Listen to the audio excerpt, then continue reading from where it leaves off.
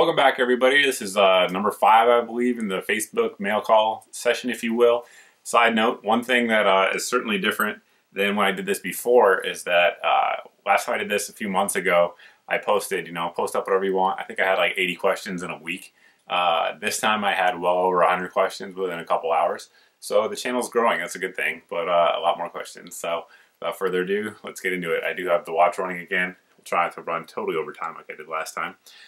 First question, manual or automatic in that Mustang GT? Manual, of course. Cheap night vision, Gen 1 or Gen 2 stuff. Is it worth it? Should we splurge and get the Gen 3 stuff? Gen 1 and Gen 2, generally speaking, work. You're going to have less battery time, you're going to have less crispness in the image, and you're going to have a greater chance of washing out. But they are less expensive. So it really depends what you value. I can never answer worth questions because worth is relative to every person based on your budget, how much you value the item. So those are the big differences. But pick whatever you can get, and even a Gen 2 device is better than nothing. If you want night vision capabilities. So next question: why does tool ammo cause stuck cases in the chamber of some AR-15s and not others? Tolerance stacking and poor load quality. AR-15s, like any rifles, have tolerances that they have to be within to meet a certain spec. So the chambers are the same. They gauge them, no-go gauges, go gauges, and all that stuff with headspace as well as chamber dimensions. And there's a certain amount that is acceptable. So you combine that with tool ammo, which I've said before here, in my opinion, is the worst factory ammo out there on the market, which is generally under pressure, underloaded, sometimes has inconsistent loadings, whatever the case may be. It's a recipe for disaster if you're on the tight side of the chamber. So that's why. It's generally why. What's your favorite revolver and why? Okay, favorite revolver? Probably Smith & Wesson Model 10. Not because it's the best revolver. It's kind of like the Glock 19 of the revolver world, if you will. They're everywhere, they're common, they work. They're relatively inexpensive, and they shoot a common caliber, so I guess that would be it. Model 10 maybe? They're ugly, but they work. Cookie Crisp or Captain Crunch Berries? Neither. I don't eat food like that. I tend to eat relatively healthy, and I don't eat stuff like that. Why does... No, same one. Alright, next one. Do you prefer key mod? And or are there modular type handguards, or this is not written correctly. All right, so what I think he means is, do you prefer key mod, or do you prefer the kind with Picatinny rails on there? So if I had to choose, I'd choose key mod because you can always add rails there. It's much lighter. I think it's a very good system. Again, 5 years from now, 10 years from now, we'll know better if key mod or M-LOK was the way that people decided to go. But right now, it looks like those are the two main competitors.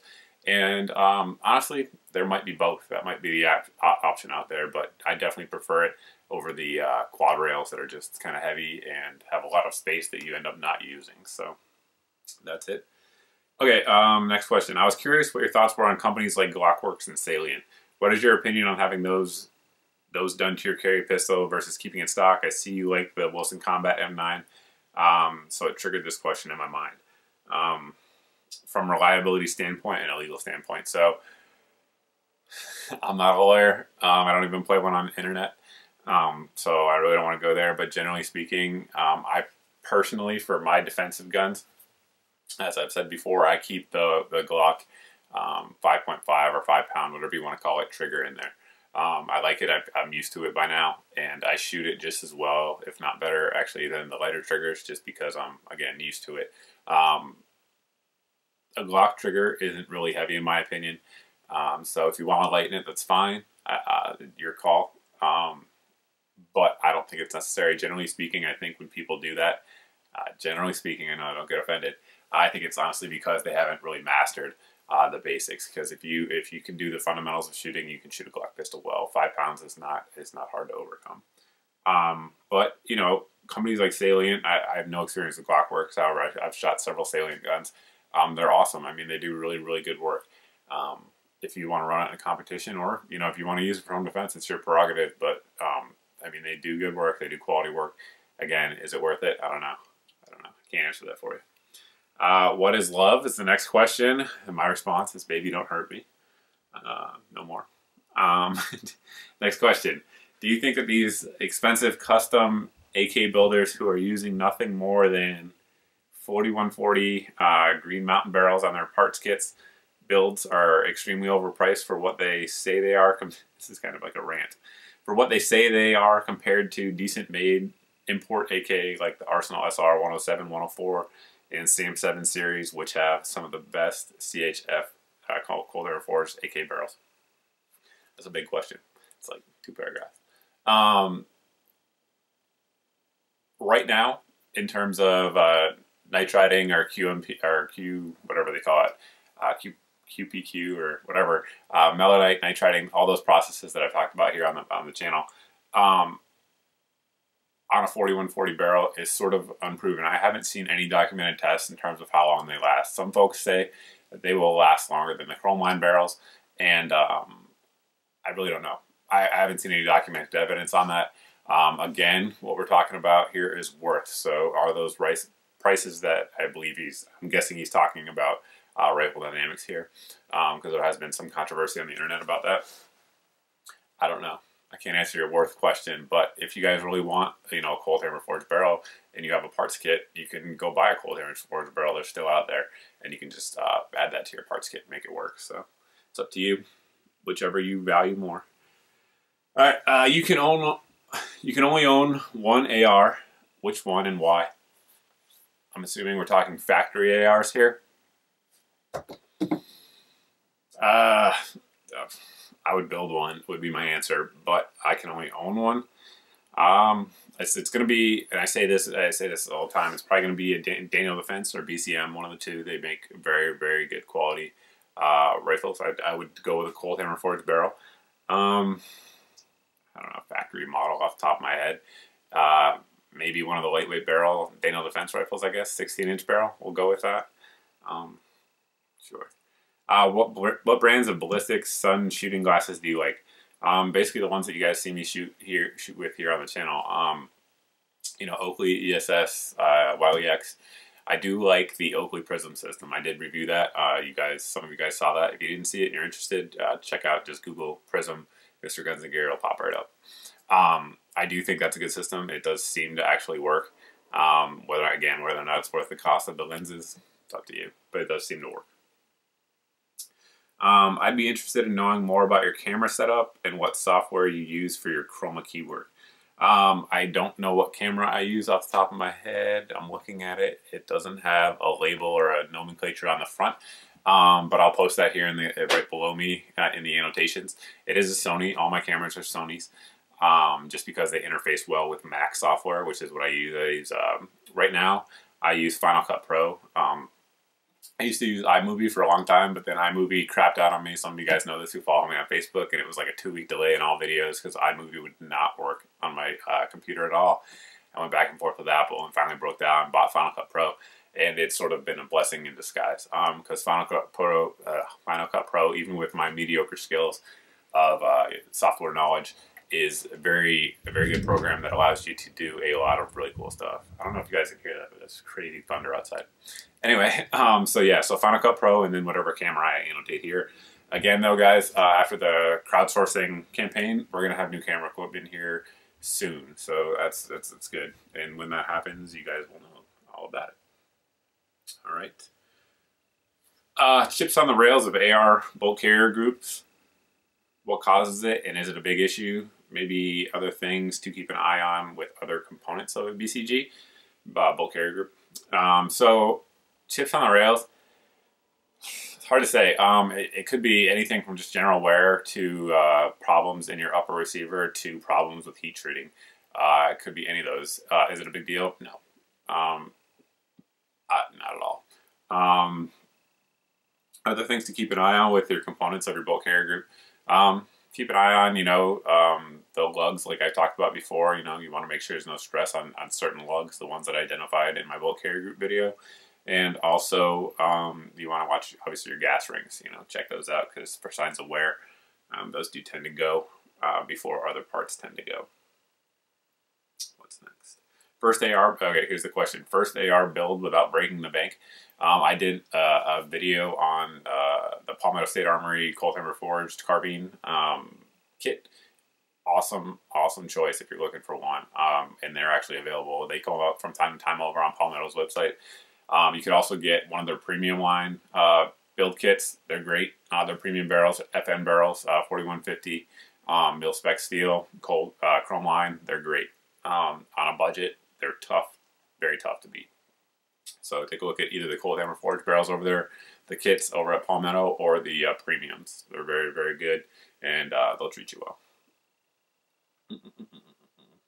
Okay, why will my Waffen Works AK-74 only take Pro Mag magazines? No Circle 10, Circle 21, Tapco, nothing else.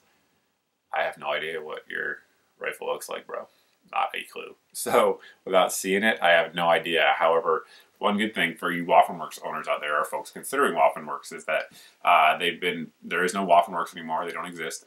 They've been bought out by a company called DDI. Just Google it; it'll come right up.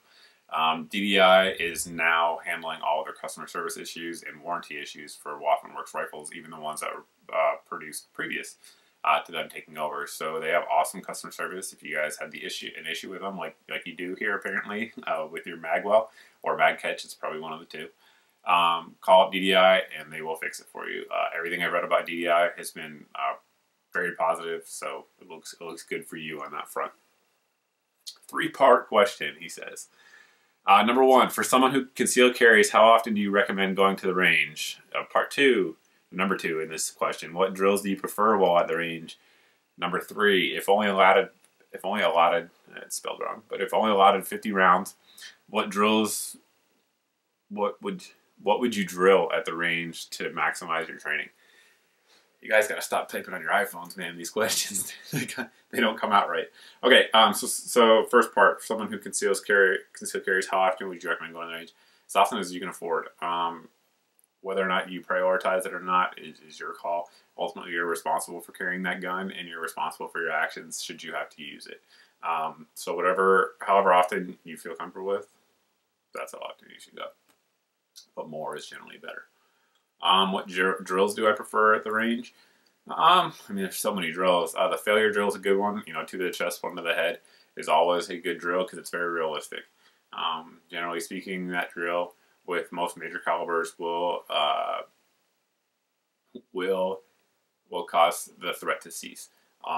So that's a good drill. There's a million of them. The Bill drill, El Presidente, they're all good.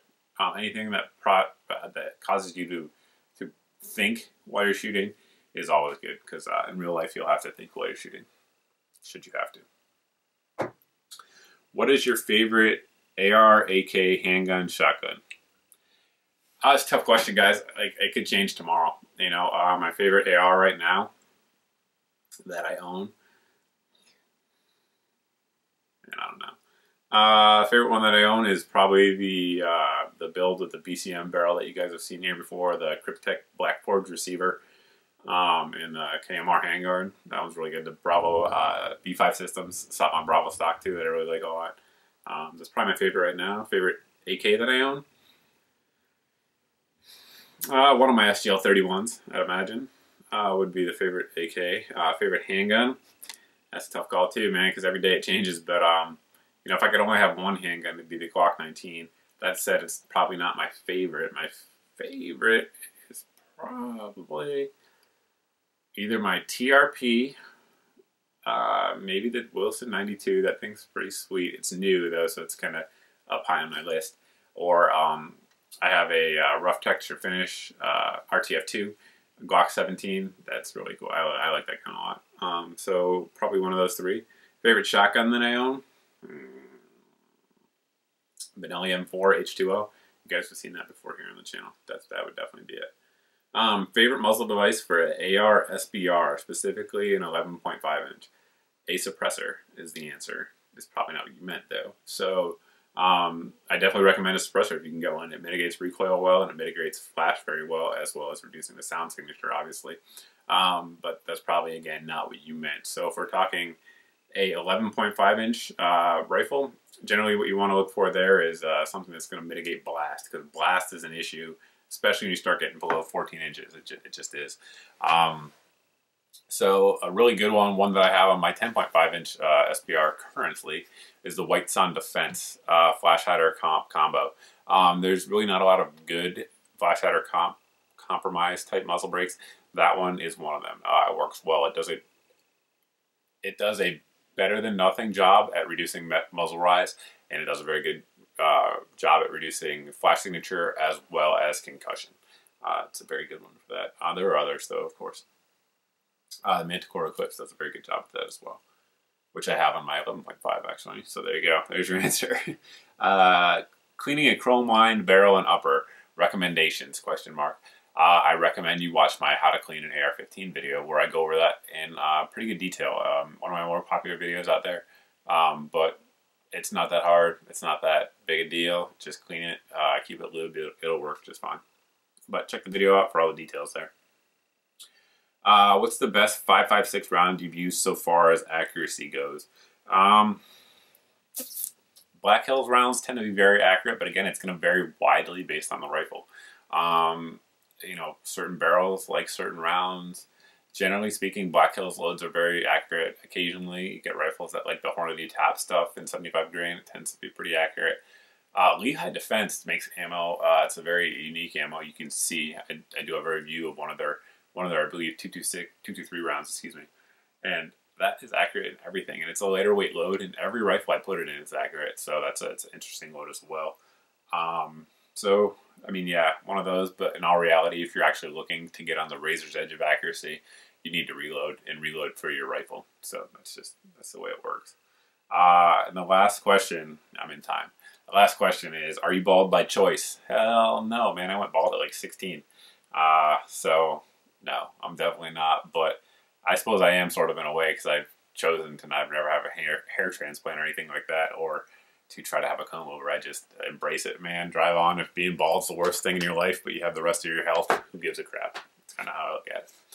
And I do. I'm relatively healthy, so no complaints there, man. That's going to wrap it up here for number 5. If you guys have any questions, as always, you can post below in the comments section. You can also post over at the Facebook page.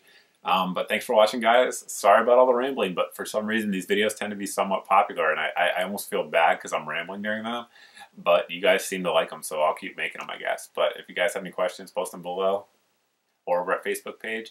And like I said earlier, thanks for watching, guys. Thanks for subscribing. I do appreciate it. I truly do. Without you guys watching, there's no point in having a channel. So hope to see you guys in the next video.